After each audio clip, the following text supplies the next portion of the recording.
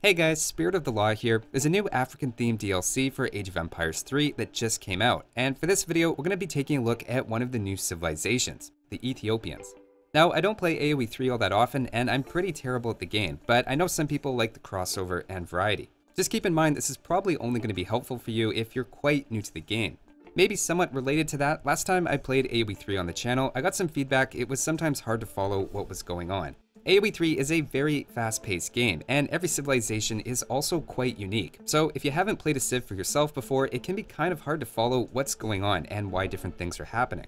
To help out, and because this is a brand new civ, I thought we'd go through the Ethiopians first and their specific game mechanics, and then I'll play a quick game, probably just against the AI, so you can see them in action. Now, the first thing we're always going to do as Ethiopians is place the livestock market, and our villagers are just going to start collecting from a cow to give us some food income to make more villagers. We have 4 other cattle, and you might think we're going to eat them next, but they're actually going to generate everything for us except food. We're going to garrison them into the livestock market, and over time, they're going to fatten up and increase the amount of food they have. That drives up their price at the market, and you can see the current price that you can sell one for at any time, whether that be for wood or coin. Let's say I want to build a house, but I don't have enough wood. Well, I can just sell a cow and get the resources I need instantly. The longer I put that off and the less often I do it, the more resources I'm going to get. You can also buy a new, very scrawny cow for 100 coin. So if the selling price is say 300 coin per cow, I can sell one and then buy 3 more, or just pocket some of the extra coin as a profit. It's almost like a market minigame where you buy and hold cows as they fatten up in order to flip them for more resources later. Now, at first, I thought this sounded like extra work and something new to manage, but to offset that, they've simplified another part of the Ethiopian economy. If you're as terrible at the game as I am, or you're coming from Age 2, you know that gathering from hunts is one of the more difficult things to learn. Every time you take an animal, the whole herd runs away, so over time, your villagers end up wandering across the map, and they're hard to keep track of. I know you're supposed to try to push the hunt toward your town center, but it's just one more thing to remember and takes some extra attention. One of the reasons I think the new civs are actually a little easier to play is they have a building called the granary that attracts nearby hunts toward it. It takes a minute to get the whole herd to come in, but the herd will stay in the same place over time, and your villagers even get a slight boost to their collection rate from being beside it. Basically, you can just place a granary in the middle of a big herd and put your attention elsewhere, like on your explorer or your livestock market. Another new mechanic worth mentioning is the influence system. Influence is a resource for the 2 new civs, and it's passively generated by your cattle at a livestock market, though you can also get more with home shipments or you can mine it. Ethiopians have a unique building called the Mountain Monastery, which you can build on top of a mine so that a certain percentage of your mining income is paid in influence instead of coin. You can do 50-50, 75% coin, 25% influence, or 100% coin, and can change it at any time. Now, in my admittedly limited experience, I find that influence doesn't help too much in the early game. You can use it to train your equivalent of Minutemen from houses, but they're generally for emergencies only, as they lose health over time. I find influence is only really useful after you reach the 3rd age, and definitely useful in the 4th age. You can start to accumulate it early though if you want. Now, one downside to mining it is that the mine will run out, in which case you'll need to build a new one, and there is some hassle involved with that. It takes some extra attention, and they run out far enough into the game that you often have a lot of things going on at the same time. To get a bit better idea of this coin versus influence trade-off, it'll help to take a look at their military buildings. They have the Watchtower, War Hut, Native Embassy, and the Palace. The Watchtower and War Hut I think of as training Ethiopians' native warriors. The Watchtower has an anti-cavalry, anti-infantry, and an anti-building unit, so you have enough variety that you could just stick with that. I do find when I go with the Watchtower though as a primary military building first, I end up being housed quite a bit, as the units take more than 1 pop space to create, so there's a hidden wood cost to all those units. The Desert Raider though is quite nice to have as a threat against buildings, and having a defensive tower early might be something that appeals to you. Their war camp has a variety of cavalry and infantry with a bunch of different specialties. An important one to keep in mind is that their Gaskenya is their only locally grown unit that doesn't cost any gold. Now, influence, on the other hand, you can think of as foreign currency to hire soldiers from abroad. Everything at the Palace and Native Embassy only cost influence to train. The exact units you have access to actually changes depending on which nations you ally with as you age up. If you ally with certain nations, you'll also get buildings, like Portuguese send an arsenal that gives upgrades you can't normally have access to, and all of these things cost influence. It really helps to think of influence as money you use to buy foreign techs and units in the late game if you want things like cannons, conquistadors, or elephants. Obviously, there's a lot of nuance and details I haven't covered, and we haven't talked about home shipment cards or specific allies, but at this point, we've covered the basics. Hunting feels much easier than before with the granary keeping the hunt in place. You have the livestock market to get instant wood and gold by selling cattle. You have the mountain monastery to generate influence at the expense of coin, and then the balance between what I see as two categories of military buildings, depending on how much you want to focus on generating influence. But now let's jump into a game where if you're under the impression I actually know what I'm talking about, we can quickly correct that misconception. Let's check it out. Alright, so I got a game set up, and I'm going to go with hardest AI. I kind of thought about trying extreme, but I don't want to go all try hard in this video while I'm also trying to explain what I'm doing. Painted Desert. Okay, I know nothing about this map. If it's not Great Plains, I don't know what it is. First thing, going to put that down, put these guys over here. And let's see what we got. Lots of hunts around, at least. Oh, I've got 2 of these. Oh no, that was the same one. Okay, got confused there for a sec. Alright, I think I'm going to send the next guy here. I just don't know which direction. I guess this seems a little further back, so we'll do that. Not seeing any treasures. Actually, no trade route either. That's interesting. And these guys will actually automatically garrison themselves if they're close enough, but I always like to just make sure. And over here, one kind of annoying thing, if I have them attack this, these will all run away the other direction, and they might be out of range. So for the first one, it's good to shoot them towards it. But then after that, they should just automatically hang out there, and they shouldn't be able to get away. And let's make sure that he doesn't shoot them away the other direction quite yet. Yes, and I got another cow. Perfect. We'll add it to our growing collection. There's a lot of hunt on this map. The treasure I really want, I don't really care about coin. Suppose I could fight these guys to see where all the treasures are. That might be a good idea, but actually, nah, I'd rather just go get them. Okay, again, I don't really care about coin. It's food that I really want. That's all I need to go up is food right now. And to the point that, no, again, I don't really care. We gotta sell this at some point.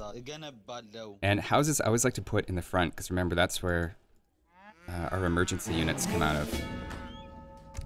Okay, and we'll go with the land deck. Why can I not send these? Because I don't have housing. Right. There we go.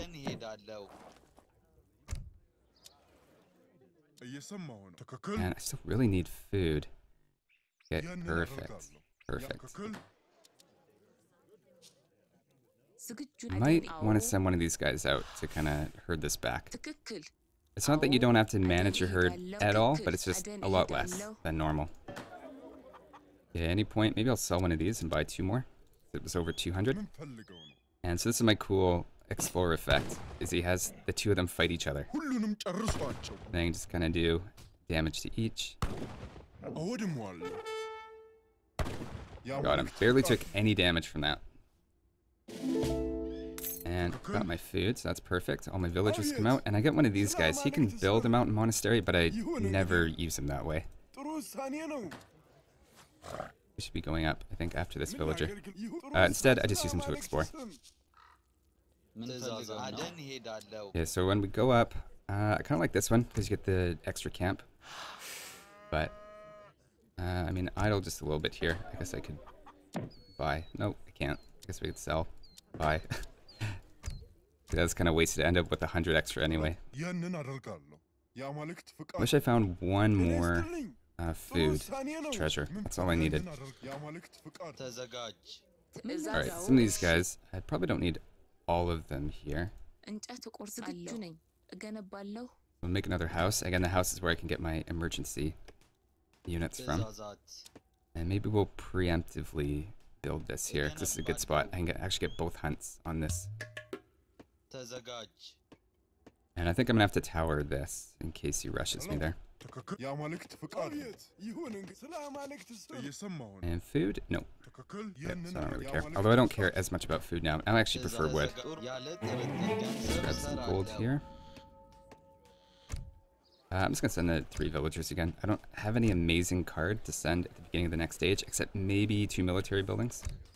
But I should already be getting a builder with that when I age up.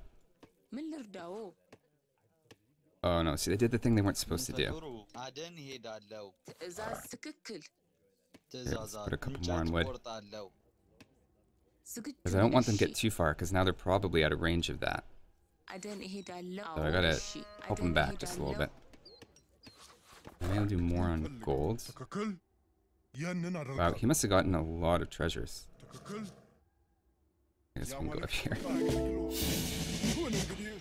Okay, so first we can put a mountain monastery down. I get that one for free. And the tower. I actually really don't know between the tower defending my base or defend these guys. I think I have to defend these guys. Try to herd them back a little bit that way until they get picked up by this thing. Should probably do that. Should probably... That's a lot of wood. Get some upgrades. My new villagers, put them on here. And I think this guy also collects, so he can build them and he can also collect from them, but otherwise they're not super useful. Maybe I'll send this guy back too. And the reason I'm going really heavily onto gold now, in fact I'm not even sure I want influence. I think I want all gold. It's because I have a tower, and towers are very gold intensive units. And also house intensive units. Nope. Why can I not build? There we go. Okay, I'm gonna start with archers. Because they're good against infantry, and I'm against Incas, so I think that would be a good call. Oh, nice, perfect. So these guys are all hanging out there. And I don't think I have any upgrades there I really need. This is 15%. I can definitely afford that. I need to start spending resources. And you're all there. Perfect. And next, I probably will go for this, unless I've got something. I think we're going to have to go for that, because I think I'm under attack now. Okay, well, time to make a couple of panic units, I think. Uh-oh. Alright, we're just going to hide everybody. Kind of a rough attack. But this happens with the hardest AI sometimes. Is it ages up and attacks quite quickly. Maybe I was a little bit too greedy there at a couple of points. Okay, and also misplaced my tower, I think. It gets more of these guys. And what are you? Archer good against... Oh, we gotta be really careful we don't lose these. Okay, so that should give us 2 towers. I think we can recover, probably. Hopefully. This does kind of slow down my economy a lot, though. Maybe I won't lose my scout for nothing. Now they're attacking me on that side. Okay. Away from my tower. That's kind of annoying. You weren't supposed to do it that way. Alright, I think I need some emergency units here. Still seeing a lot of what I would call infantry, so I'll send some over there, some over there. And that one's actually pretty much used up. So let's see. Okay, this is a nice one. And he hasn't seen that side yet. Oh man, he actually got one of my guys there. I think we can probably fight him. There we go. Alright, we're gonna have to go down there. And I'm feeling a little pressured right now. So let's see if we can do anything about that. I don't really have a ton of resources.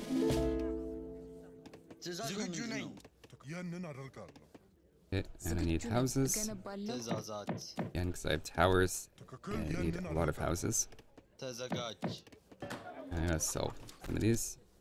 I mean, I love these for rebalancing your economy like that. What was I gonna make though? Archers, I suppose. Oh, that's not good. Why don't we get the thing that makes my villagers stronger?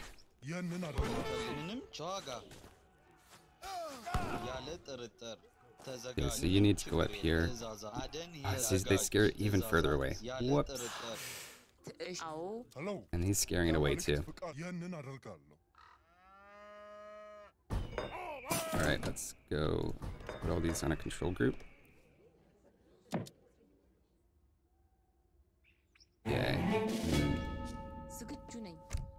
Alright, what next? Maybe a couple military buildings. I think I need some extra villagers. Gotta make up for a little bit weaker economy. You, I would rather you just get gold. You can get gold, or actually houses. Make a house wall. I don't know if they can actually sneak in between this or not.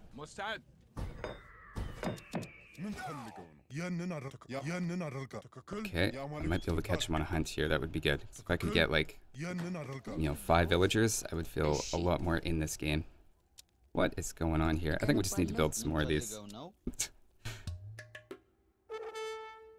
Okay, I tried to get a couple hunts there, and I think I just ended up scaring both of them in opposite directions. See, I don't know between these archers that he's got and mine, whose archers are better. Uh-oh, he just scouted me out. Why don't we make a tower? Can I even... How much are they? Okay, I need more wood.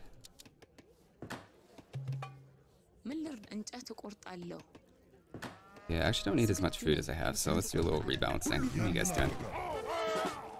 Against spearmen, I don't see a reason to not make my archers at this point.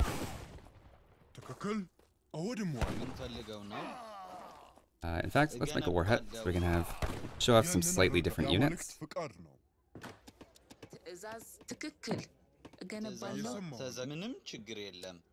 Sure. Alright, so spearmen, again, not really worried about that because I'm not making any cavalry. Although, mental note, not to load up on cavalry. And more food, I guess. More wood is actually what I'm really short on. Oh, these guys seem kind of strong. Alright, back. And what have we got this good against? Infantry. I think this might be heavy infantry though. Another shock infantry, so that means they're light? I don't know. But these guys are, it says they're good against light infantry.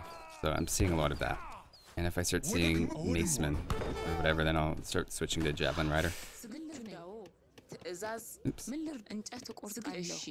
How much have I got? Okay, that's not quite balanced. I think we should get some more gold. And we have nobody taking this hunt. Interesting. Why don't we do that, and we'll pick up that wood. Oh, what are you? You're really fast, that's what you are. Yeah, I don't want to fight out of the town center, but I like this position. Yeah,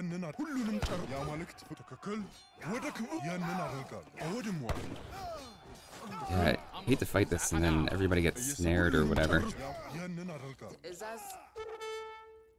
Let's connect those. We got a shipment coming, right?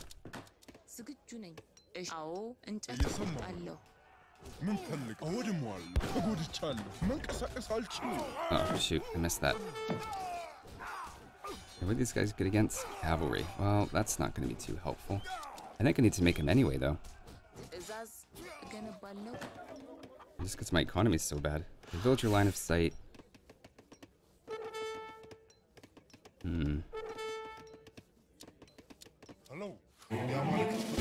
Alright, what have I got? I can send these guys if I had more influence, but I don't. Okay, we'll make a fortress. And I should probably start thinking about going up to the next stage here. I think I have too much on wood now. Why don't we make a few... I'll just start using this. I need more gold, actually. That's what I really need. Oh, because my gold thing ran out. And this is why I don't like these, is... I don't feel like I got a... Whoops. I don't feel like I got a notification for that. I feel like it just ran out.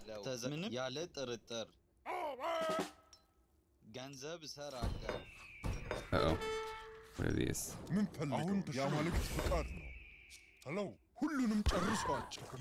Okay, well, he's pressuring me over here. Luckily, right below a tower.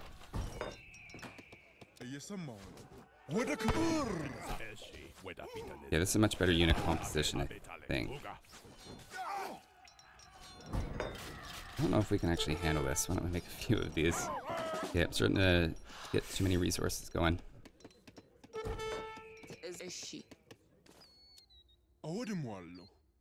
And Let's make some raiders so we have a little bit of a threat against buildings. And I like these guys, seem to be working out okay.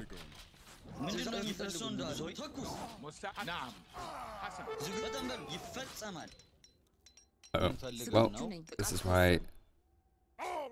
You know, I feel like I've upgraded these villagers quite a bit, and they're not doing that much damage yet.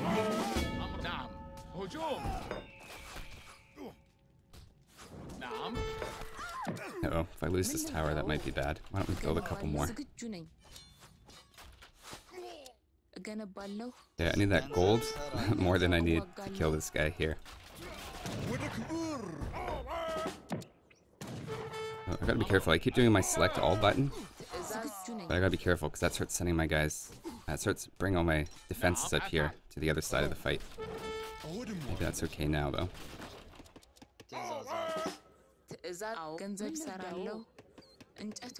What are you? Oh, you're my fortress. Perfect.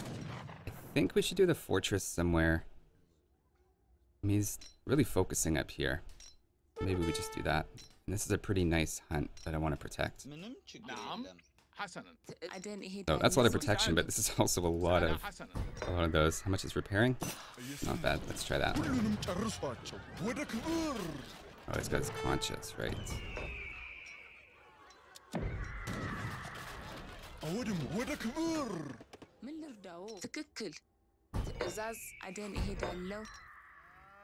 Yeah, this is such a nice hunt. This must have been 2 of them that I grabbed together. And we should be advancing here at some point. We're just not really close to that quite yet. Okay, let's see. 2 more military. I could.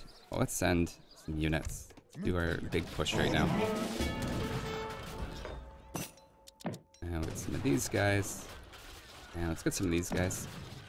Because a little low on gold at the moment. Even though I shouldn't be. I feel like I have lots on gold. I think they're even getting a little boost by being beside this thing. Alright, he's in trouble. Yeah, that's good. That was looking a little dicey there. I don't really want to get him, because he's the only thing I can buy from the palace in this age. And speaking of which, I should age up here pretty soon. But he loses hit points over time. I'm just not a big fan of that type of unit. For obvious reasons. Alright, I haven't really been using this as much as I should be. And you... Oh, and he surrendered just like that. Okay.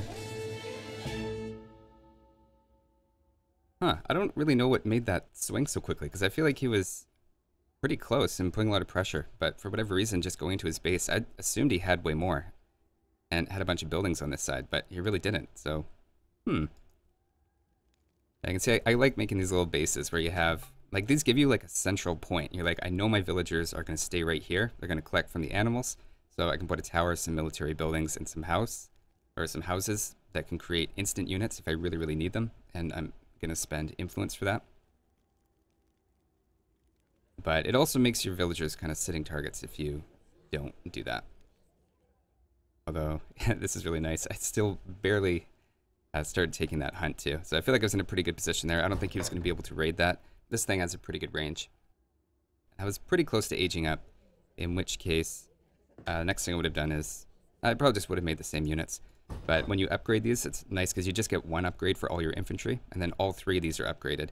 Or you do this one, both of these are upgraded. So it's pretty streamlined to get your upgrades at the beginning of the next stage. You kind of feel like you don't have as many upgrades as you might otherwise have. Alright, let's take a look at the post-game here. Yeah, they always get so much food from their Komcha houses. And a lot of coin, and yet I needed more. That's kind of the watchtowers, though. Yeah, you gotta be careful, because you get a lot of units, because they cost very little food, and they're a ton of coin. 8 treasures. Yeah, I didn't do a very good job. Okay, nice. Good ratio. And things were pretty dicey there. Yeah, I don't know. That could have gone either way. You can't always trust score, although this is the unit count. What does the score say? Okay, the score says I was fine the whole way. I don't know. I actually think unit count is a better indicator of where things are at. And then once you start killing the villagers, like that's it. Over. So it's obviously not the highest level of gameplay, but hopefully you guys enjoyed that little introduction to the Ethiopians and a bit of Age of Empires 3. I'm not sure yet if I'm going to do one for the Hausa. I guess it kind of depends what you guys think of this kind of thing. But that'll do it for this one. Thanks for watching, guys, and I'll see you next time.